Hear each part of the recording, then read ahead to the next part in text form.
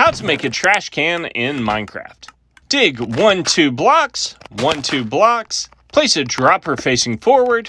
Place lava in front of the dropper. Place a hopper going in the top of the dropper. Cover up your lava. Place a chest. Come behind your dropper and dig out some space.